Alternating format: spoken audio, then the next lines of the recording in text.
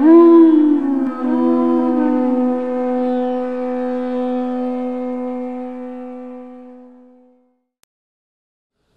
Namo Bhagavate Vasudevaya.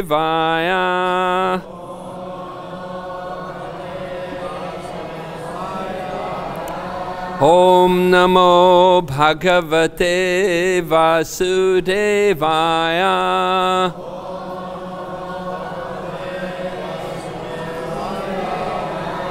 Om Namo Bhagavate Vasudevaya.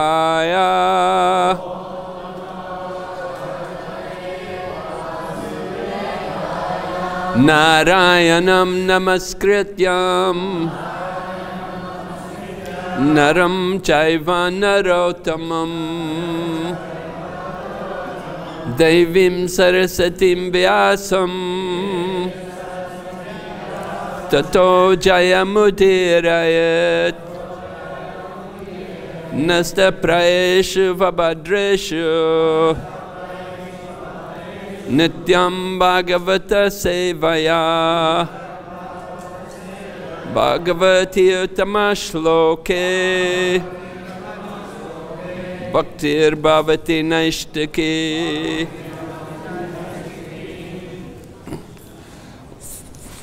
We're reading Srimad Bhagavatam, Canto 7, Chapter number 2, entitled Hiranyakashipu, King of the Demons. Text number 59 and 60. I'll just read 59, there's no purport.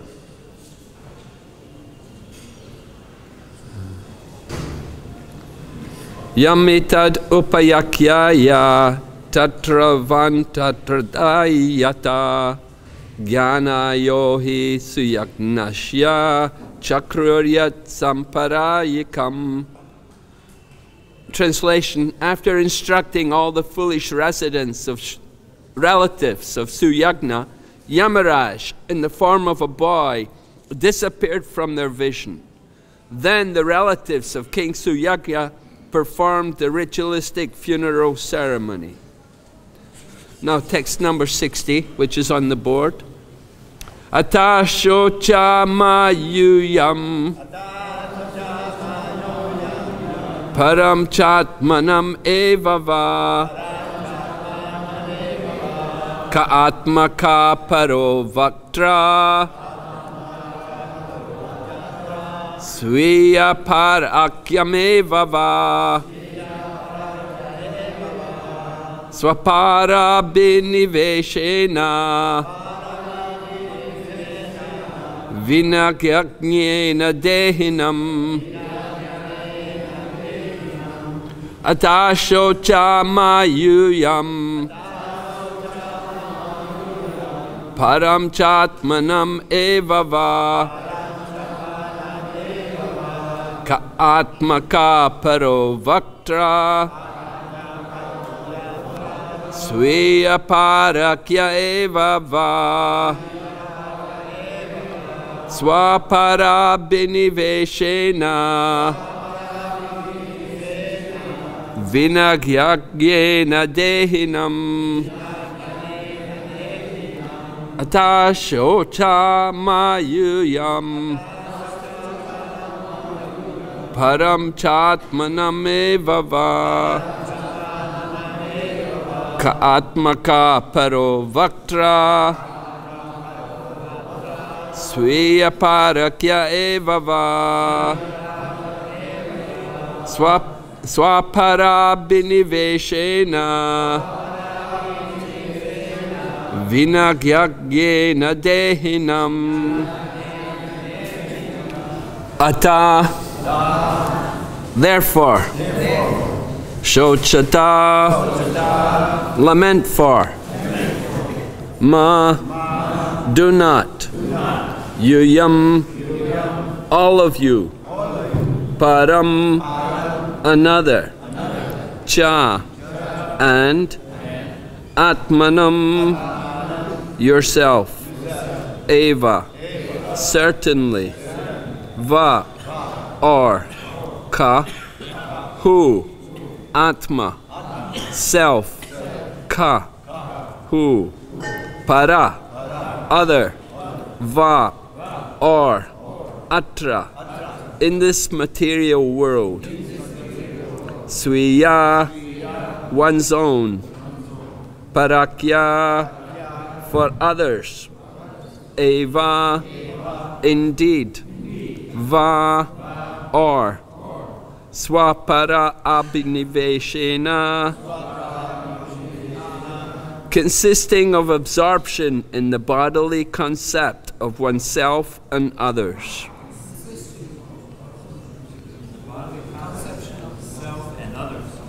Vina, besides, agyanena, the lack of knowledge, dehinam, of all the embodied living entities. Translation. Therefore, none of you should be aggrieved for the loss of the body, whether your own or those of others. Only in ignorance does one make bodily distinctions, thinking, who am I? Who are the others? Who is mine? What is for others? You can all repeat. Therefore, none of you should be aggrieved for the loss of the body, whether your own or those of others. Only in ignorance does one make bodily distinctions, thinking, who am I? Who are the others? What is mine? What is for others? Purport by His Divine Grace, A.C. Bhakti Swami Srila Prabhupada. In this material world, the conception of self-preservation is the first law of nature. According to this misconception, one should be interested in his personal safety and should then consider society, friendship, love, nationality, community, and so on, which have all developed because of the bodily conception of life and a lack of knowledge of the spirit soul. This is called ajnana. As long as human society is in darkness and ignorance, men will continue to make huge arrangements in the bodily conception of life. This is described by Prahlad Maharaj as bharam. In the materialistic conception, modern civilization makes enormous arrangements for huge roads, houses, mills, and factories. And this is man's conception of the advancement of civilization. People do not know, however, that at any time they themselves may be kicked out of the scene and forced to accept bodies that have nothing to do with these enormous houses, palaces, roads, and automobiles. Therefore, when Arjuna was thinking in terms of his bodily relationship with his kinsman, Krishna immediately chastised him, saying, Kutastva kashmalamidam vishame samupastitam anaryam justam. This bodily conception of life is befitting the unaryas, the non-Aryans, those who are not advanced in knowledge. An Aryan civilization is a civilization advanced in spiritual knowledge. Not merely by stamping oneself an Aryan does one become an Aryan.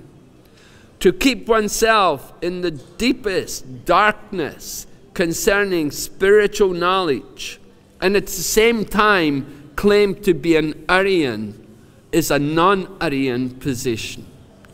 In this connection, Sri Madhvacharya quotes as follows from the Brahma Vaivarta Purana. Ka atma ka para iti dehadya apekshaya. Nahi dehadabir atmasyan nacha satrur udiritaha. Ato daihika vridova shaiva kim pariyojanam. Yastu deha gato jiva sahi nasham nagachati. Tata shatru vrido cha swanashe shochanam kata. Dehadi yantiriko totu jivisho pratijanata.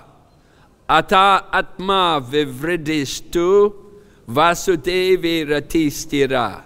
Shatru nashas tatagyana nasho nanya katanchana. The purport is that as long as we are in this human form of body, our duty is to understand the soul within the body. The body is not the self. We are different from the body, and therefore there is no question of friends, enemies, or responsibilities in terms of the bodily conception of life. One should not be very anxious about the body's changing from childhood to boyhood, from boyhood to old age, and then to apparent annihilation. Rather, one should be very seriously concerned about the soul within the body and how to release the soul from the material clutches. The living entity within the body is never annihilated. Therefore, one should surely know that whether one has many friends or many enemies, his friends cannot help him, and his enemies cannot do him any harm.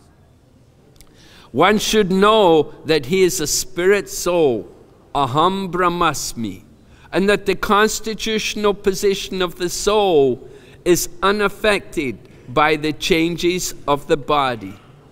In all circumstances, everyone, as a spirit soul, must be a devotee of Lord Vishnu and should not be concerned with bodily relationships, whether with friends or with enemies. One should know that neither we ourselves nor our enemies in the bodily conception of life are ever killed.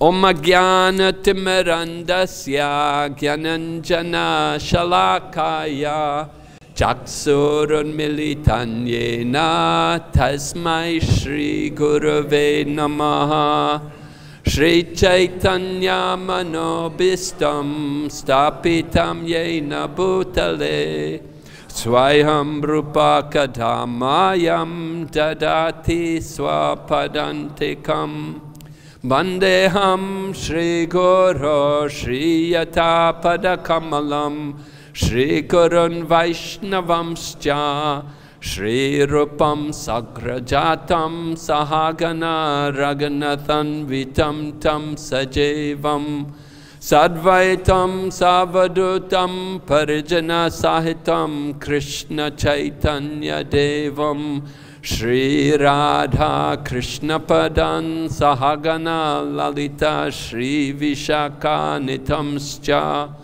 Hey Krishna Karana Sindhu Dinabandhu Jagatpate Gopesha Gopika Kanta Radha Kanta Namastate Tapta Kanchana Gaurange Radhe Vrindavaneshwari Vrishabhanustate Devi Pranamami Hari Priye Vanchakalpatarubhyascha Kripa Sindhu Bhaevacha Patitanam Pavanebhyo Vaishnavebhyo Namo Namah Nama Om Vishnu Padaya Krishna Prestaya Bhutale Srimati Bhakti Vedanta Swami Niti Namane Namaste Sarasati Devi Kauravani Pracharine Nirvishesha Shunyavadi Paschatya Desatari. Jaya Shri Krishna Chaitanya Prabhu Nityananda Shri Advaita Gadadhar Srivasadi Gaur Bhaktavinda. Hare Krishna, Krishna Krishna, Hare Hare, Hare Rama, Rama Rama, Hare Hare.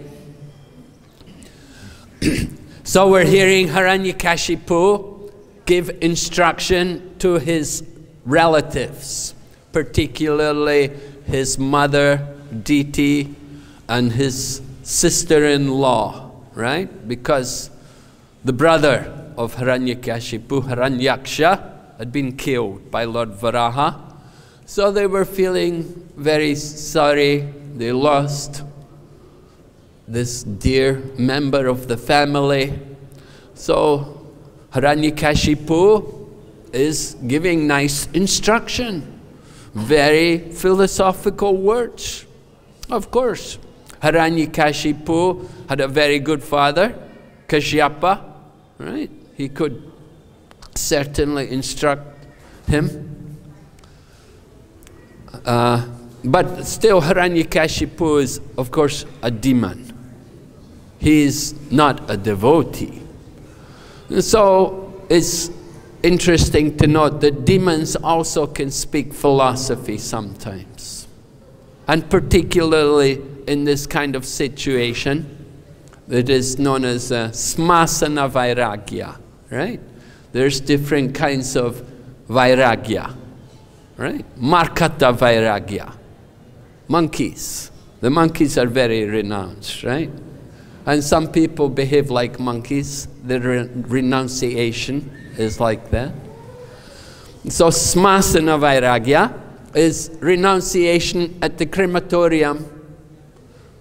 When somebody dies, when we go to the funeral, then everybody is very philosophical. And so similarly, Hiranyakashipu is feeling philosophically inclined. He's speaking these words, consoling the relatives, telling them, you know, we're not the body, we're the soul.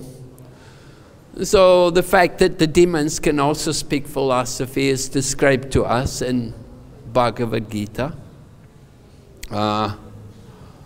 In 16th chapter of Bhagavad Gita, Lord Krishna is describing divine and demoniac nature. Pavritim cha nivritim cha janana vidura sura nasocham napisacharo nasatyam teshu vijate. The nature of the demonic person is they do not know what should be done and what should not be done. Prabhupada explains the Krishna consciousness movement is for teaching what to do and what not to do. What should be the pavriti and the nivriti. Pavriti means the path of enjoyment, and nivriti, the path of renunciation. What should we accept and what should we give up? Srila Prabhupada Jai, Shri Shri Gaurnitai, Krishna Balaram, Radha Sham Sundar. So Srila Prabhupada describes how he came to the Western countries and he was guiding the young people. The young people who were there, their pavriti and nivriti was all wrong. They were eating everything and doing everything they shouldn't do, right? And maybe not only the Western people, we see it in India also today as well. India is hardly any different from the West these days. They also, here in India, ordinary Indian people also don't know what the pavriti or nivriti should be. They have to be educated, they have to be guided what to do and what not to do. And so, in Prabhupada's time, he was preaching to these Western men, and they were accustomed to drugs and illicit sex and meat eating and everything. And Prabhupada was guiding them. No meat, fish, eggs, no intoxication, no gambling, no illicit sex. Prabhupada was guiding them, instructing them, changing the pavriti and nivriti. This is the purpose of the Krishna consciousness movement, to give people proper knowledge, to come from the position of ajnana to jnana, to know what is the proper behavior. In the demonic condition of life, asuric sampat, then we don't know what is cleanliness. We have no standards of truthfulness. We don't have proper behavior. But by being guided by Krishna consciousness movement in the form of Srila Prabhupada's teachings, particularly his books, then our life gets greatly changed. But the demons also, as we said, they can also speak philosophy. In relation to this verse of 16th chapter of Bhagavad Gita, they give the story of how a young boy died one day. And when the young boy died, naturally the family members and relatives were all very disturbed and distressed. And they were preparing for the funeral ceremony. But at that time, a jackal suddenly appeared. And the jackal began to speak to all the people and tell them, yes, this boy had very wonderful qualities. It is right that you're mourning the departure of this young child. He had such noble qualities. He was a very fine character. It is really a loss to the world. I think you should all go and contemplate and discuss his qualities and come back tomorrow and you can do the funeral for him. Don't do the funeral now, come back tomorrow. The jackal was speaking like this. But then a vulture came. And then the vulture began to speak against the preaching of the jackal and say, and the vulture began to describe that the body is different from the soul. The boy is dead now. His soul is gone, so the body is finished. You don't need to perform any ritual for this body. You just go, you can depart. You don't have to do anything.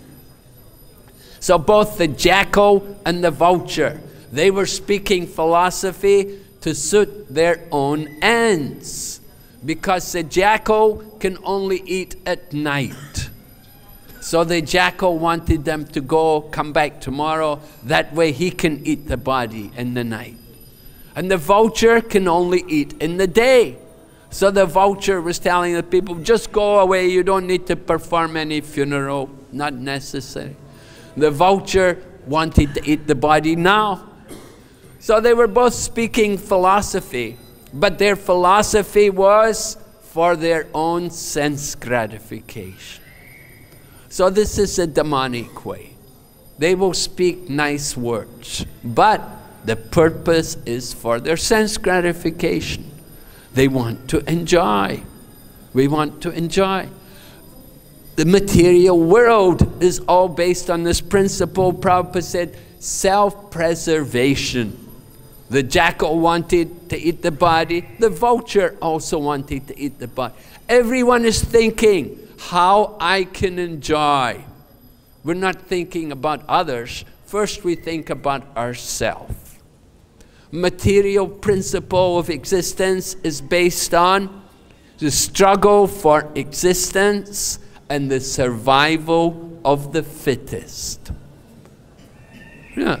Those living entities who have legs, they eat the animals which have no legs. And then those living entities which have no arms, they are food for those living entities with arms. The weak are the subsistence for the strong. One living entity is food for another. This is the material principle of existence. We will live off others. But Prabhupada analyzes this phrase, survival of the fittest. What does it mean to survive? Survive means no more death. If you are dying, then you're not surviving. The real purpose of survival is to conquer over birth and death. Who is actually fit? The fittest.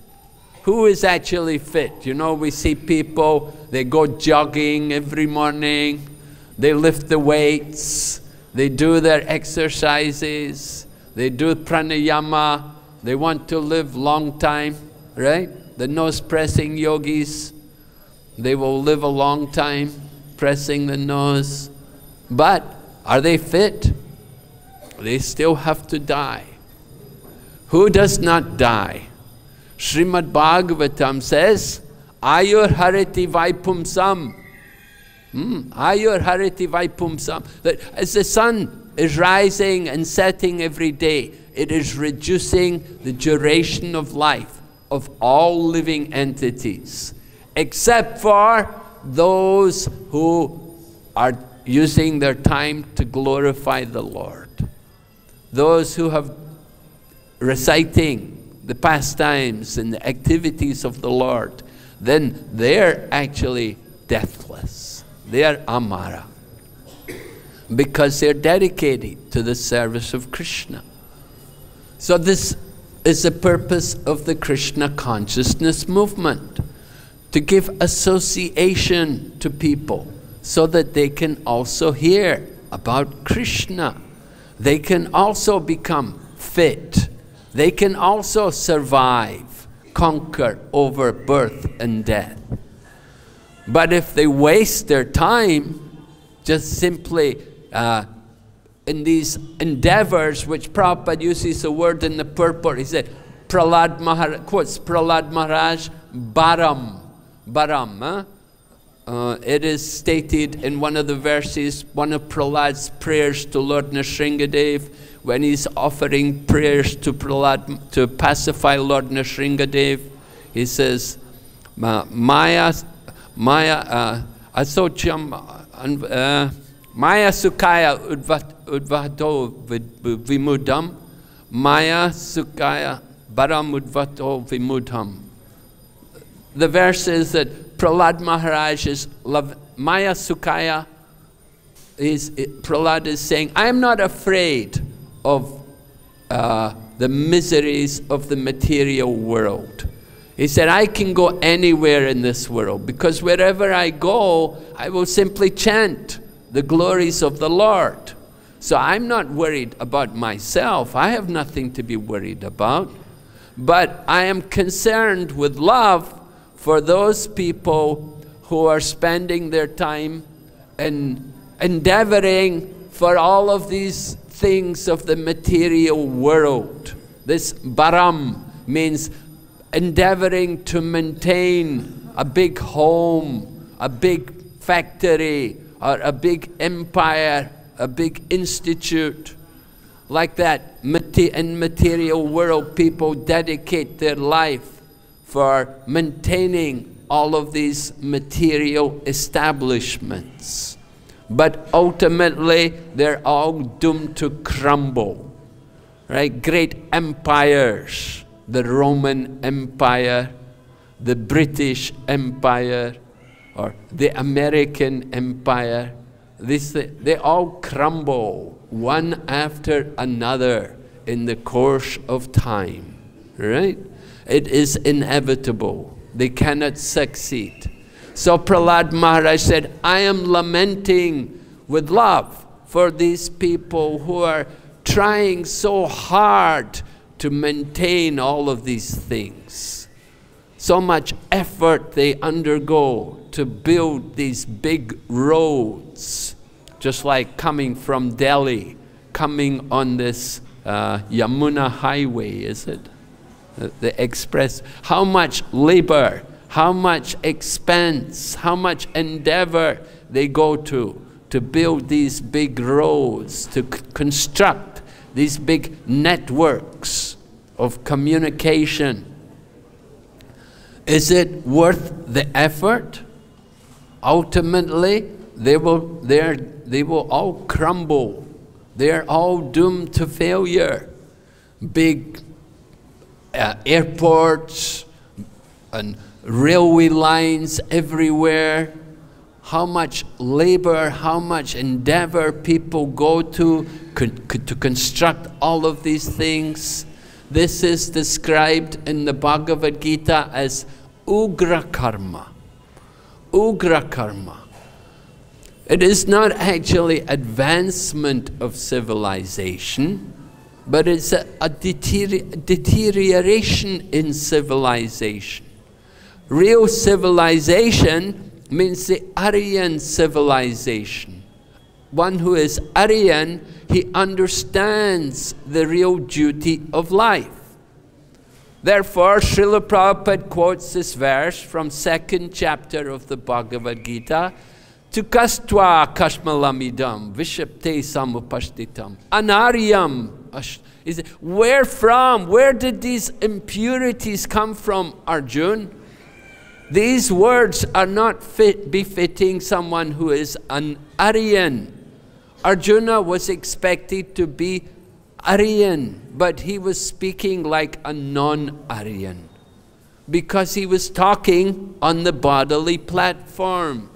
He was talking his bodily considerations. And so this is the ignorance of the material world. Everyone is in the bodily condition of life. We have forgotten who I am or why I am here. We're simply thinking the body. Make the body happy and we will be happy. But we know it's all a failure. We can never succeed. How long you can make the body happy? Very difficult. Very easy to make the body, to put the body in distress. One little cut, one little thorn in the foot, oh, so much pain, so much trouble. But to make the body happy is so difficult. Real happiness, of course, is not on the platform of the body. We want people to understand that real happiness is on the platform of the soul. We do not know what is real happiness. We have this illusion that satisfying the body is happiness. We dream about happiness. We do not know what is the reality. Happiness is not here in this world. Of course, we might say, well, we're not in this world. If you're actually in Vrindavan, then you're happy. But how many of us are actually in Vrindavan? How many of us are actually seeing the Dham? To actually come to that platform. You do not enter the Dham just by buying the ticket. We have to change the consciousness. So just simply being here in Vrindavan is an opportunity to come to the higher platform. But it's not guaranteed that everyone walking around here in Vrindavan is seeing the spiritual world. You have to be qualified. This holy Dham is not different from Krishna. To see Krishna, how many people can actually see Krishna? Of course, we should come to be seen by Krishna, not to see. Our duty is to be seen. But Krishna also says, he is never manifest to the foolish and the unintelligent. In the same way, this holy Dham is never manifest to the foolish and the unintelligent. What is manifest is the misery of the material world. Therefore, the real devotees, they don't return to this world, but they go back to Krishna. They go to the supreme destination.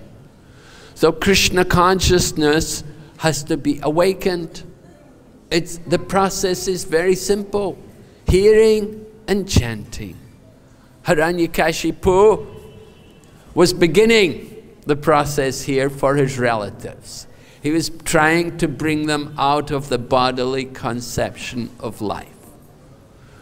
We also need to get out of the bodily conception of life. It's more difficult today. Very cold this morning. You can easily get in the bodily conception of life. The material body is here with us. We have to purify it. And the process, by engagement in Krishna consciousness. By hearing, chanting, the more we become absorbed in these activities, then we can transcend all the miseries of life. Right? We quoted the verse, Ayur hariti vaipumsa. But uttama sloka vartaya, one who is constantly chanting the glories of uttama sloka, then there's no birth and death. That is the glories. That is real fitness. That is a real glorious position. That person, he is actually going to survive. He is really fit. One who is absorbed in chanting the glories of the Lord. So we want to develop that attraction for hearing and chanting the glories of Krishna, the glories of that one Supreme Lord, who is the controller of everyone, who is situated in everyone's heart. And we have to develop that taste by constant practice. Just like controlling the mind in the Bhagavad Gita, when Krishna was describing yoga to Arjuna, then Arjuna said, oh, very difficult to do this. My mind is more restless than the wind. But Krishna said, you can do it by practice and by detachment. So the important thing is practice and detachment. But then, even more important is to get that association with the devotee. When you can get the association with the great devotee, then even a fraction of a moment's association with the devotee can free us from the attraction to the material world. Vishwanath Chakravarti Thakur gives an example from the Smriti Shastra. He talks about charity. He said, when you give charity in the material world, then you can be sure it will come back. Even if you give charity to an uneducated Brahmin, in other words, somebody who is not a Brahmin, he doesn't have the Brahminical qualities, then it will come back an equal amount in the next life. But if you give charity to a half-educated Brahmin, then it will come back double the amount in the next life. And if you give charity to a fully educated Brahmin, then it will come back 100 times in the next life. And if you give charity to a Vedavaga, somebody who has actually understood the purpose behind all the Vedas, then it will come back an unlimited amount of times. So in this way, Vishwanath Chakravarti Thakur explains that even a fraction of a second of association with the pure devotee, it can free one from birth and death. It can guarantee one eternal life. That is the benefit of association with the pure devotee. Even the fraction of the second. But we have to, of course, take advantage of that association. I saw Srila Prabhupada one time, London Temple, Bury Place. Prabhupada was coming into the temple room, and two young men had came, and one of the young men, he was in a wheelchair. He was crippled. And they looked at Prabhupada appealing. They could understand Prabhupada was a very great spiritual master. So they were coming to him.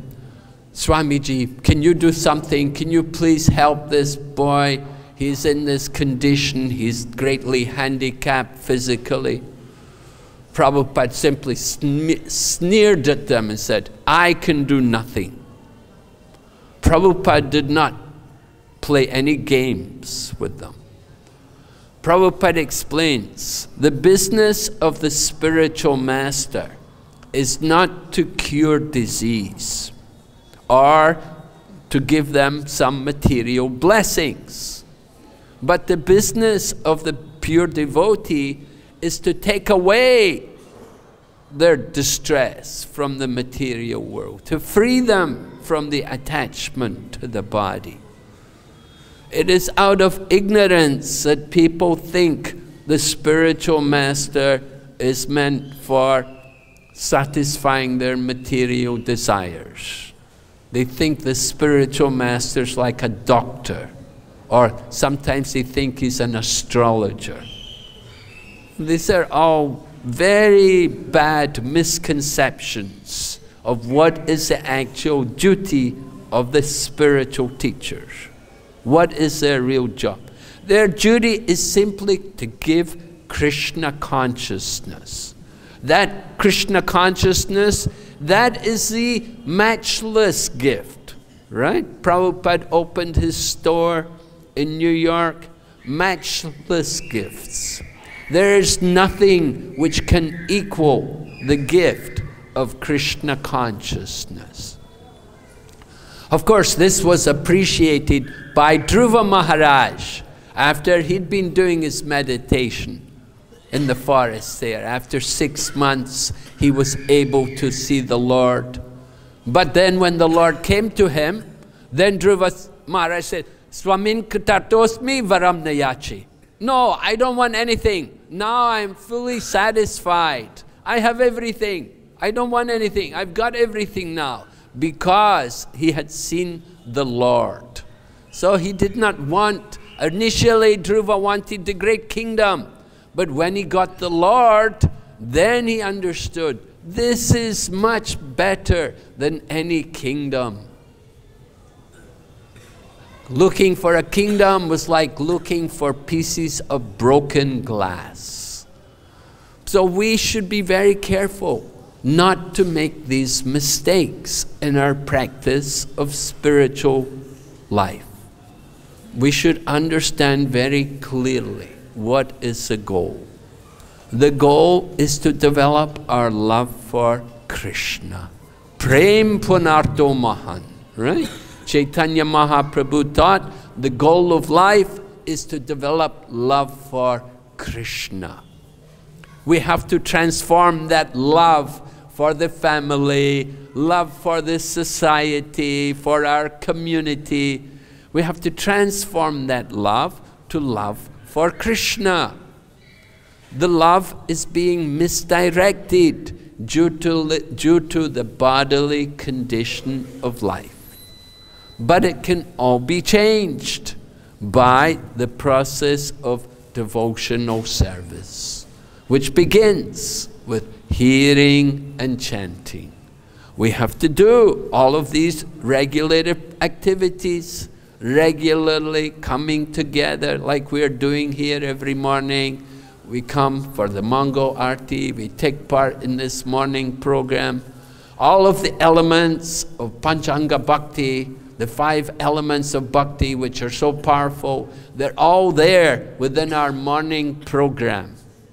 And when we take advantage of that spiritual atmosphere, then quickly our consciousness can be transformed.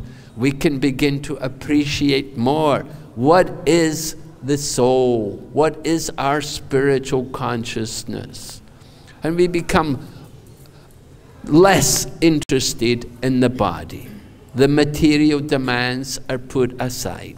We forget about them. Just like the hungry man, by eating food, his hunger becomes satisfied. But the hungry man doesn't just eat once. he eats a full meal. He will eat regularly. In the same way, we want Krishna consciousness, we have to constantly practice, we have to constantly endeavor, we have to regularly hear and chant. It is not a sporadic thing. We have to be very eager to achieve the result. That greed to get Krishna consciousness is required. That greediness, Prabhupada coins of the Krishna consciousness movement. Kutastva kashma,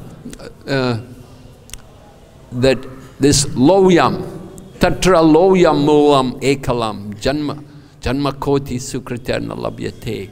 That this loyam, this greediness, this has to be there for our Krishna consciousness. Without that intense greed, then we cannot achieve the result. If you're thinking, well, yeah, tomorrow, next day, next week, next life, we have to have that intense greed.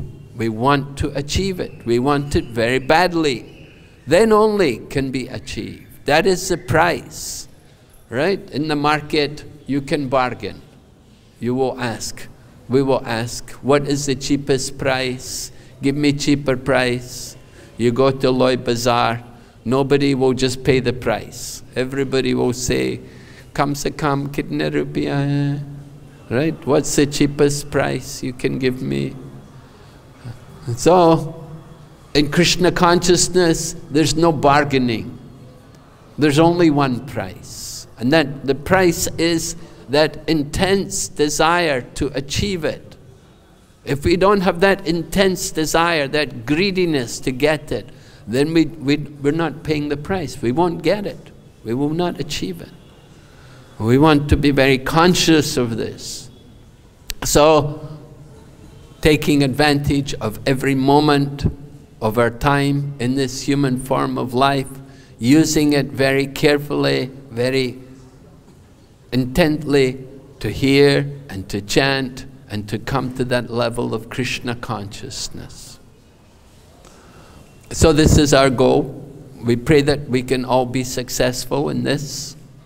We will ask if there's any questions, Maharaj. Badri Narayan Maharaj. Very nice class, Maharaj.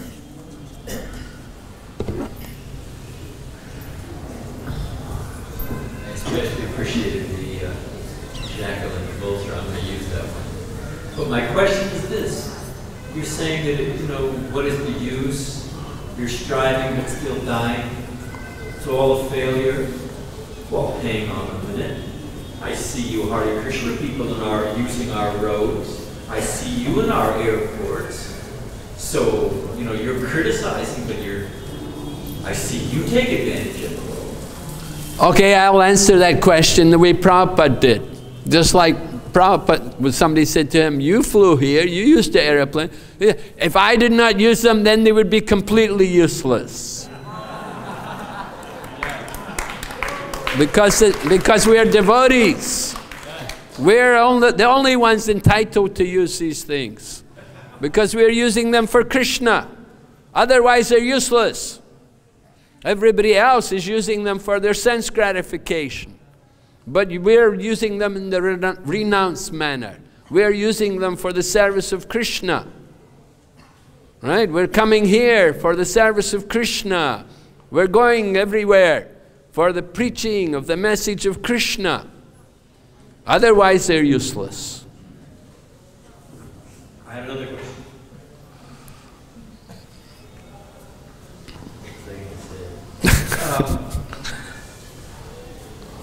You have created a false dynamic, you Vaishnavas.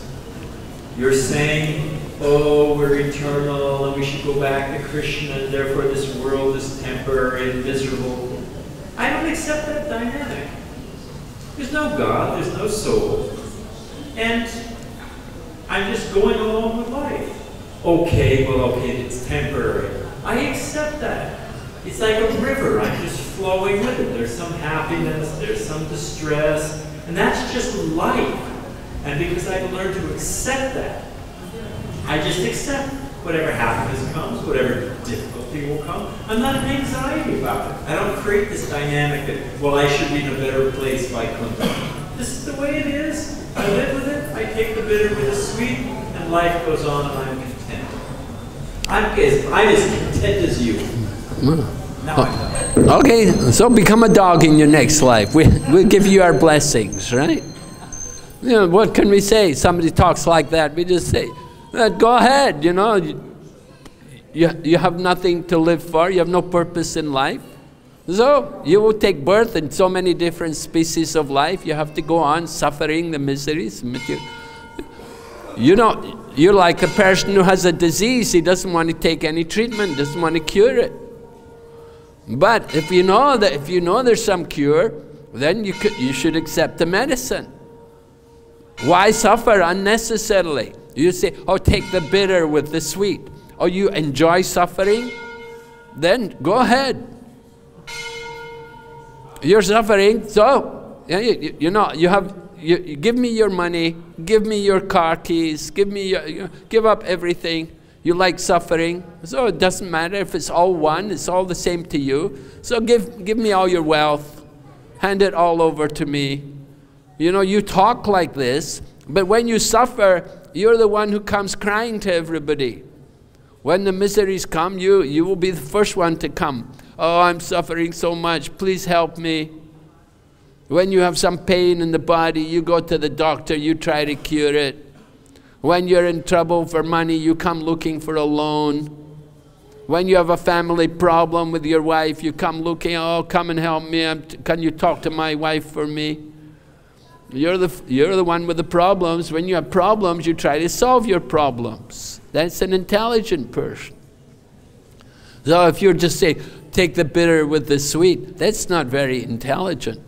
You'll end up in a lot of suffering, more and more suffering, because you're never trying to solve any of the problems of life. We have to recognize we have problems. Okay, that's an intelligent person, understand, I have problems. What to do about it? Then, okay, here's the solution. Krishna consciousness is teaching us how we can solve the problem. But if you don't have faith, Krishna says in Bhagavad Gita, Ashradadana Purusha Dharma Shasya Parantapa Aprapyamam Nivartante Mrityu Samsaravartmani. Those who are not faithful on the path of devotional service, then they will remain in the wheel of birth and death. So, all right, you stay in the world of birth and death. That's your decision. If you're happy to become a tree and become a dog and go through all the 8,400,000 species of life, that's your problem. That's your decision, not ours. We can bless you. Yeah, become a nice tree, become a good dog. Live happily in your dog body. Oh. No, we have a problem, we have to deal with it. So, an intelligent person thinks how to deal with the problems of life. Krishna's answering, Krishna's guiding us. Just like your car. You have a problem with the car. You don't know much about car. You get a mechanic. And the mechanic comes and immediately he knows, he listens to the engine, oh, okay, just do this. He makes a few adjustments and before you know, then the car's ready. You get the expert mechanic. In the same way, you get the devotee to come. The devotee comes and he guides us, he tells us what to do, what we have to chant, what we have to hear about, and all the problems are solved. So, we can see the medicine works, right? This is the panacea, the medicine for all disease, all material life. Only one cure, Krishna consciousness. So take that medicine. Hare Krishna. Question? Huh?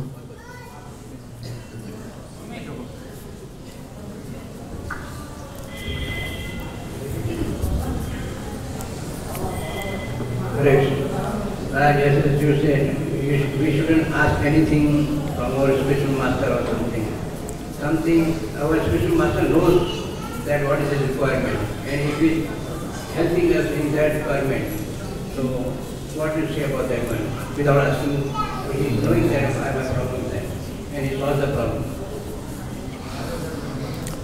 Well, you can ask your spiritual master how to engage in the service of Krishna, but we should not ask him like a doctor or like a business advisor, business consultant.